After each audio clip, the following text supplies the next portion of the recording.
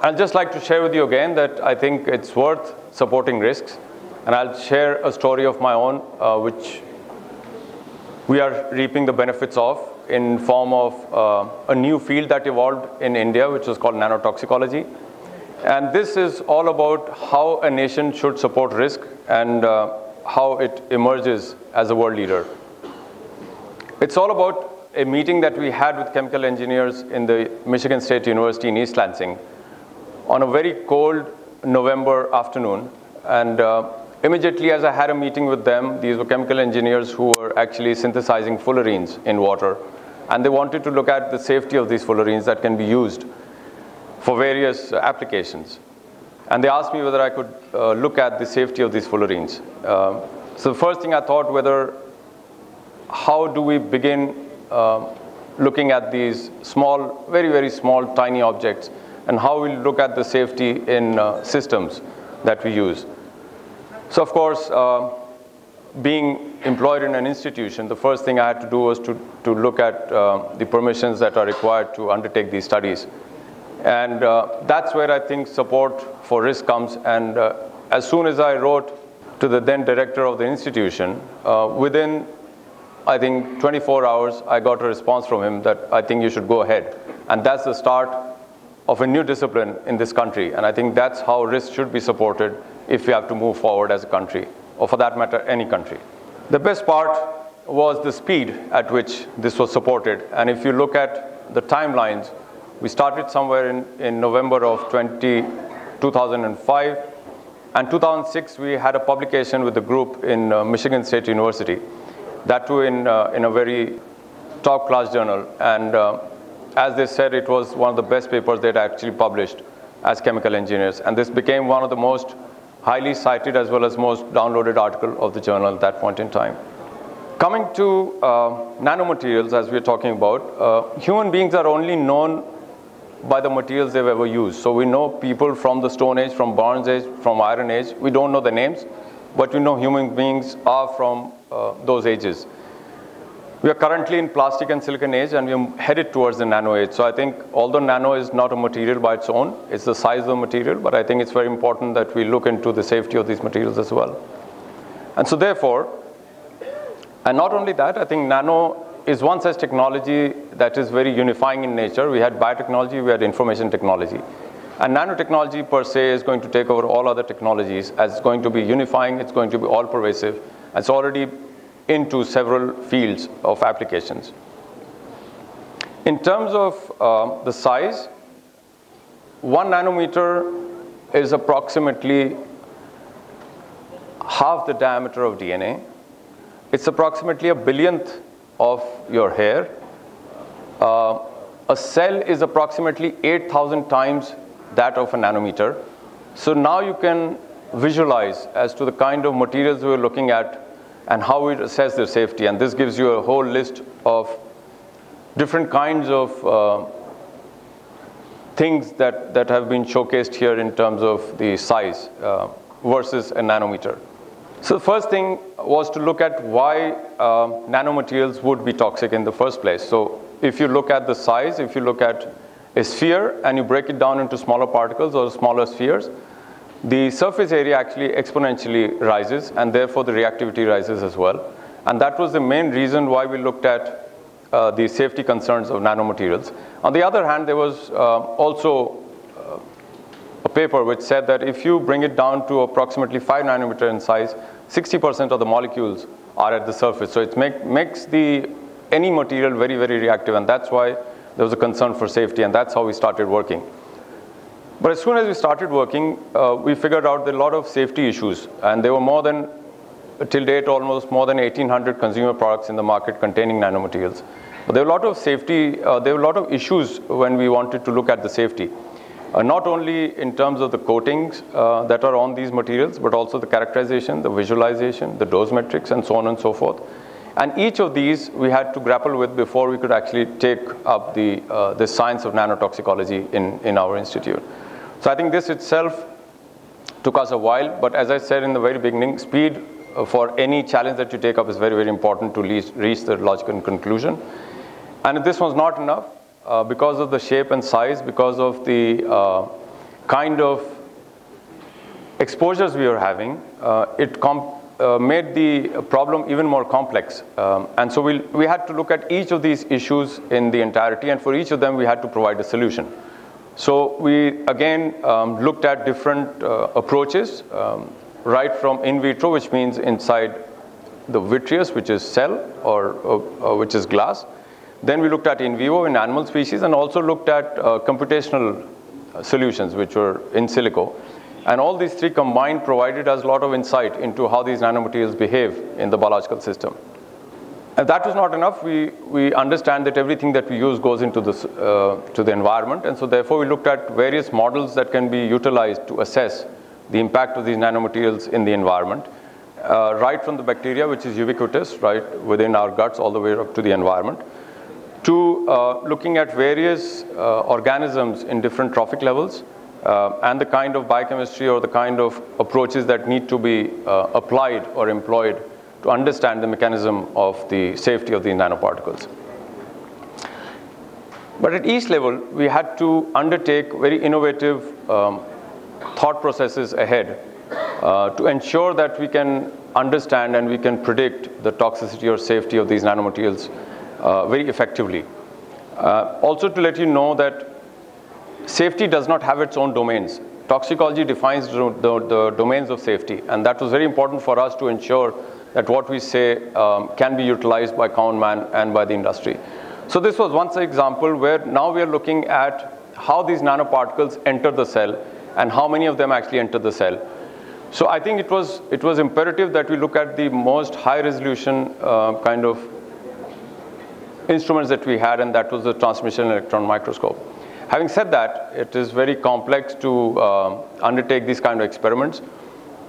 It does tell us where these particles are going, but what we did was to also look at in parallel another equipment that is very quick and can give you answers in a very short span of time. And we hypothesized that if we look at a flow cytometer and we fire a laser on these cells, if the nanoparticles actually enter these cells, only the side scatter goes up and not the forward scatter. And therefore, we are able to differentiate between these cells that have actually taken up the nanoparticles versus the cells that have actually got particles around them.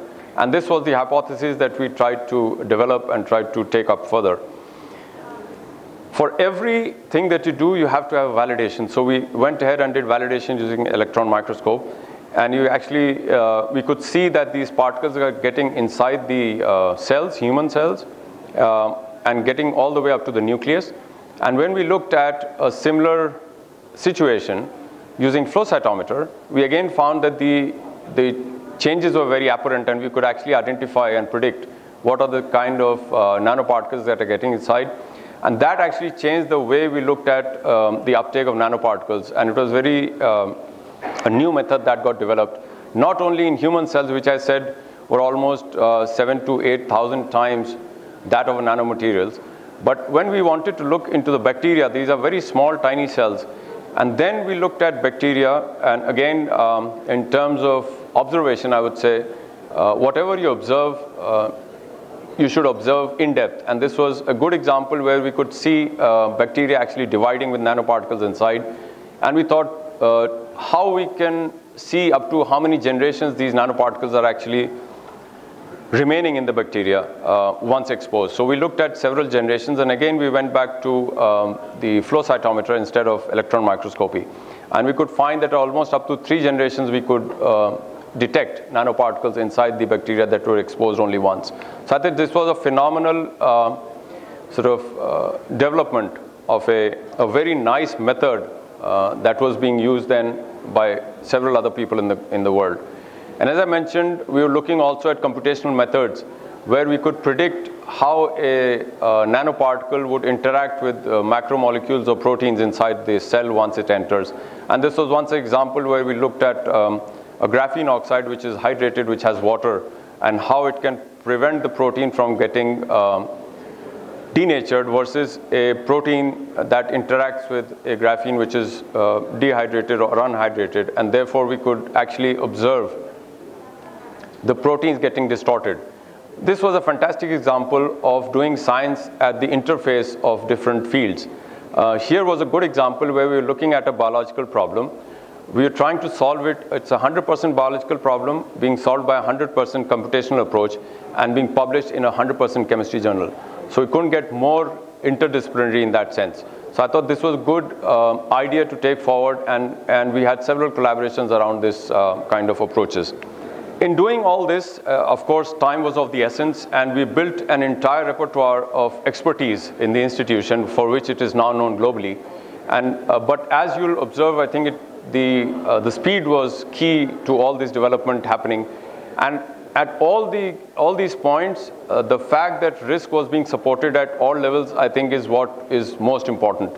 Now coming to the impact of these, if you look at the first publication that we have somewhere in 2009, this article was published somewhere in January of 2009, and within 3 months, that is in April 2009, it was featured in the Science for European Policy of the European Commission in their special issue on nanomaterials. And this is almost cited around 500 times in the most cited article of the journal. So it shows if your study design and if your composition of your hypothesis is fantastic, I think people are looking forward to this kind of work that can be taken up for policy. I think that was, and doing it right here in the city in Lucknow. The second impact was, of course, coming up with a new method. And I think this is very important again, when you develop new methods, not only the students take pride in having a method in their name, but also it becomes global. So whatever science we do locally becomes globally acceptable and becomes again something which is a new method that was developed from here itself and became global, and it is now being used globally. Similarly, this paper that we did on hydration patterns of graphene became very well recognized globally, and people are now trying to utilize this kind of a method or methodology to understand the behavior of nanomaterials when they get inside the body and interact with the cells.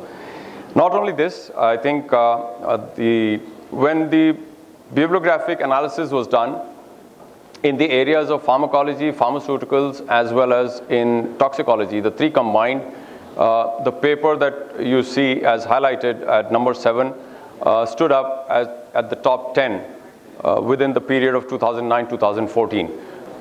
Not only that, after developing this kind of a expertise in the institute, we were able to train people from 7 European countries who went back and established this kind of an expertise in their own countries, and that's how they prospered in their own countries. I think that was phenomenal.